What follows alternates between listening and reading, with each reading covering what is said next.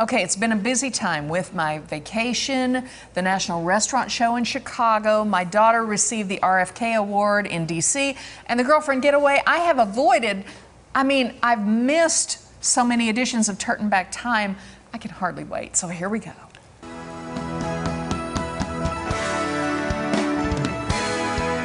Be back with Trtan Back Time. Thanks for that. Thanks. Okay, here we go. Looking back at this week in history, July 1st, 1941, first television commercial. Television's first official commercial is aired on WNBT of New York. It was a 10-second ad for Bulova watches. This was the first day that commercial television was authorized in the United States. 1904, the Olympic Games, first held in the U.S. They opened at the St. Louis Exposition. Due to travel expenses, only 12 to 15 nations were represented, which might have something to do with gymnast George Iser winning 6 medals in one day, even though he had a wooden leg. What? Yep. The Games ran until November 23rd. Wow. Happy birthday to David Prowse. 1935, English actor best known for his role as Darth Vader. In 2010, he was banned from attending Lucasfilm events, reportedly because he annoyed George Lucas. Ooh, don't want to do that. Also, Jamie Farr, you know him, born in 1934, Corporal Max Klinger on MASH. Supposedly, he was inspired by comedian Lenny Bruce's attempt to be discharged from World War II service by dressing in Waves uniforms. All right, July 2nd. 1937, Amelia Earhart disappears. Her plane disappeared over the Pacific Ocean as she and Fred Noonan attempt to circle the globe. And everybody constantly says, oh, we think we found, but I don't know. In 1962, Walmart opens its first store in Rogers, Arkansas, opened by Sam Walton, who had previous success with his Bentonville Five and Dime store. Now he opened, there it is, the grand opening of Walmart. It worked out somehow. He did well at that, I think.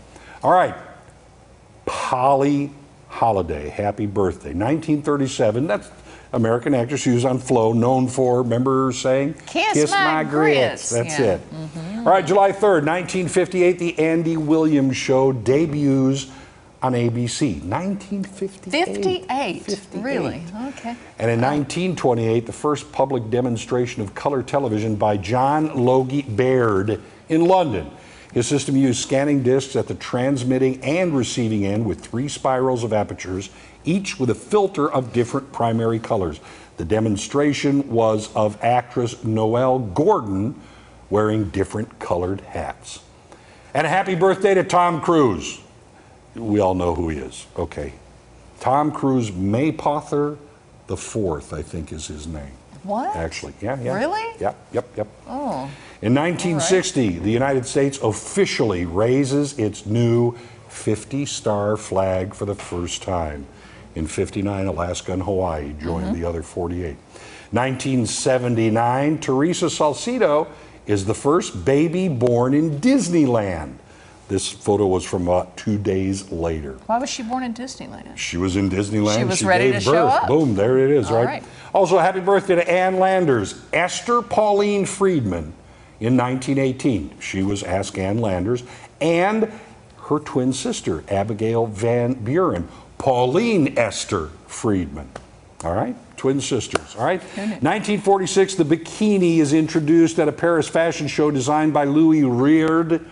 Because none of the models would wear it, he had to hire a nude dancer to model it. Really? They wouldn't wear it, all right? In 1865, William Booth and his wife, Catherine, found the Christian mission in London. It was renamed the Salvation Army in 1878.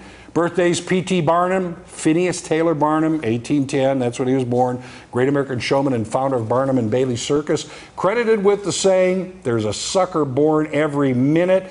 And happy birthday, 1958, Bill Watterson, creator of Calvin and Hobbes. And finally this, what is the substance, the only substance on earth that is lighter as a solid than it is as a liquid?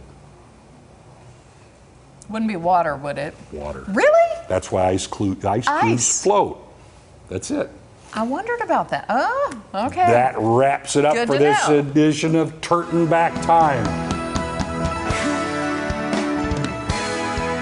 Be back with turn back time. You covered a lot of ground there, I got to tell you. I tried Yeah, to, and it was of a course, lot. you know, there are so many things when you're talking about this week because of the Declaration of Independence and Yeah. everything like that.